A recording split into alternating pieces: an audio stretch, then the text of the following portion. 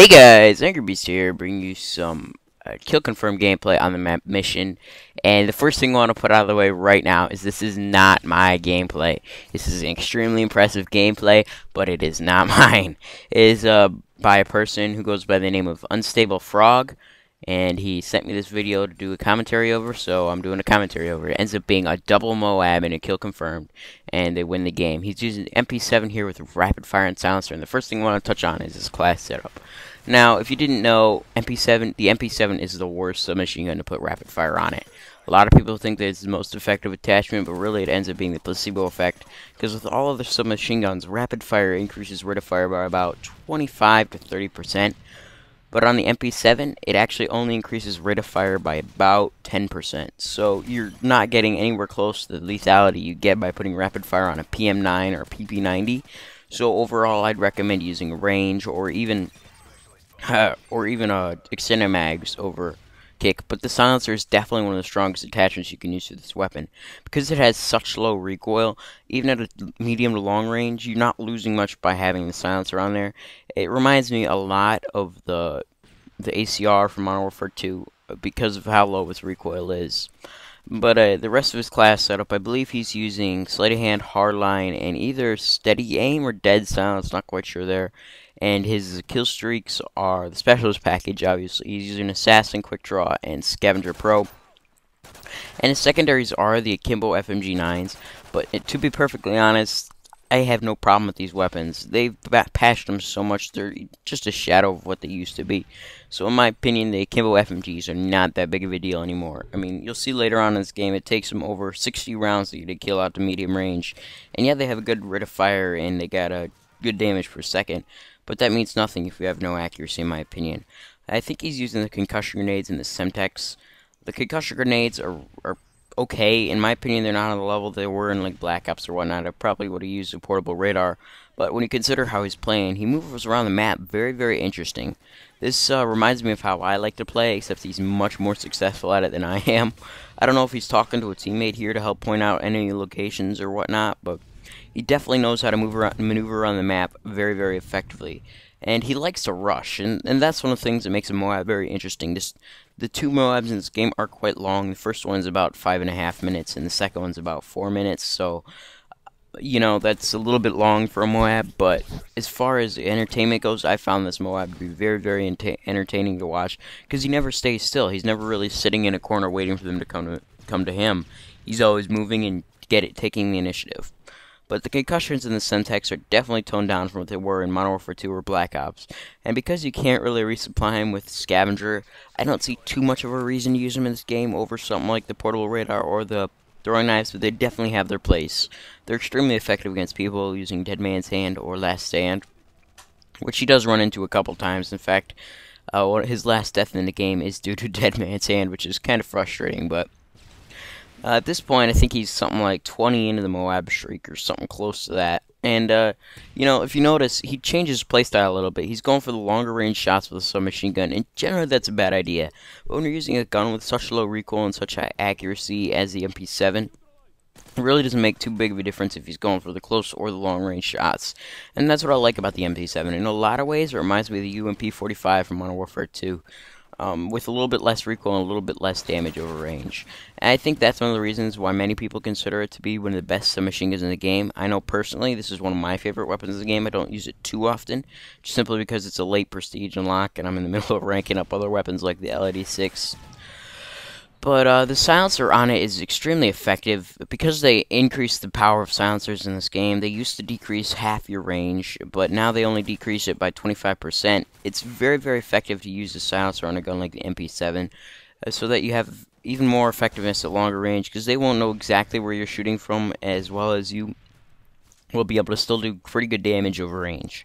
And when you have the specialist bonus, it doesn't really matter if you have the silencer here, because the range proficiency cancels out the silencer. Kind of like how the kick proficiency cancels out rapid fire. It works in pretty much the same way. But one thing I have taken away from this gameplay, though, is how to navigate the map and still be a safe safe navigation route. I don't know exactly how to word that. But if you notice, he's using cover all the time. He's never without something between him and his foe. There's always something between the line of sight of him and his foe, and he always has the position of advantage. How he does this, I'm not quite sure. He just has an amazing feel for the game, is what I take away from this. He calls in his first MOAB there, and that alone is impressive to me. I have yet to get a MOAB in this game, and the fact that he got 2 in one game is absolutely crazy. I know a lot of people consider the MP7 to be overpowered, but in my opinion, it's just a good weapon for accuracy. I mean, it's not as powerful at close range as even the UMP45 because it has such a low rate of fire. It just benefits from its high accuracy.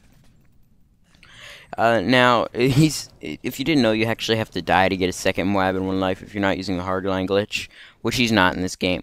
So he ends up dying there after getting a triple spray with his FMG9s, and one thing I want to know is how did those people right there miss him? I mean, he's already past them, and he ran straight through their line of sight, and he didn't get shot. I don't know if he's playing against some of the worst players in the game right now, but I want to know how I can get matched up against some of these guys, because these guys are absolutely horrible that he's played against.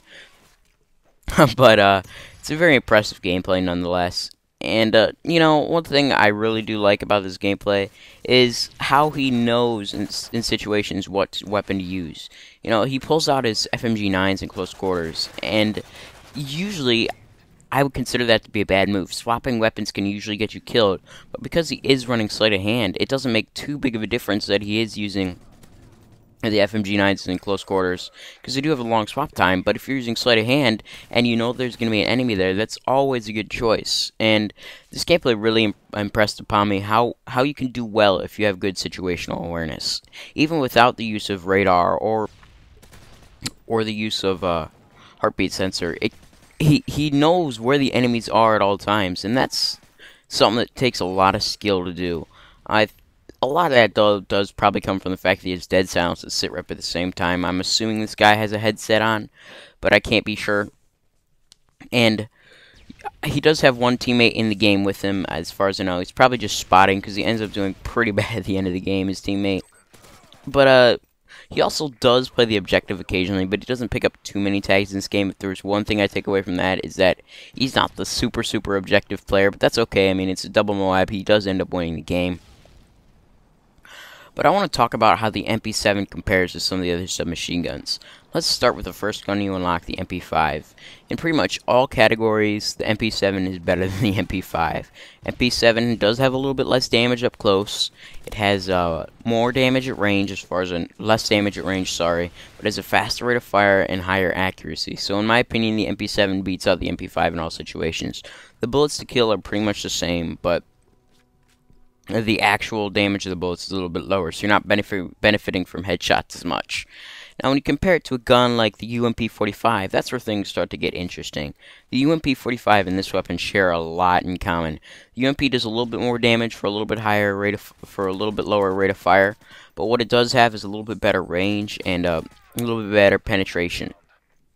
If you can manage to use the UMP45, then you could probably have a lot of success with this weapon. I haven't seen a single person with who does absolutely terrible with this weapon, and they're good with other weapons. Because this weapon has such low recoil, it makes it very friendly to new players, and because it is such a late prestige unlock, I feel like it's not given due justice in multiplayer. But because they added the prestige token ability in Modern Warfare 3, I do find that it's used a little bit more than what I originally expected in the game, from what the original tweets about this weapon were. This gameplay is winding down. There's about a minute left. He's like 1 or 2 off the MOAB. And, you know, for his perks and whatnot, I understand where he's going running hardline, but in my opinion, the benefits of hardline do not outweigh the cons from it. Because you're giving up your second tier perk slot, which could be better used in something like Quick Draw or even Overkill. I don't know if it's such a wise idea to use hardline with Specialist. Yes, you'd have the ability to get assists with assists for kills, but that really doesn't make too big a difference unless you're running Recon Pro with it, which obviously is not. Nobody runs Recon in this game, but his gameplay is winding down. He calls in his second MOAB, and there's just a couple seconds left in the game. And, you know, this guy's an amazing player, and I'll leave his link to his channel in the description. I'm not quite sure if he uploads any regular footage, but I was definitely impressed with the quality of this video. I hope you guys enjoyed. I'm going to leave you with the rest of this gameplay. I'm Angry Beast, and I'm signing out.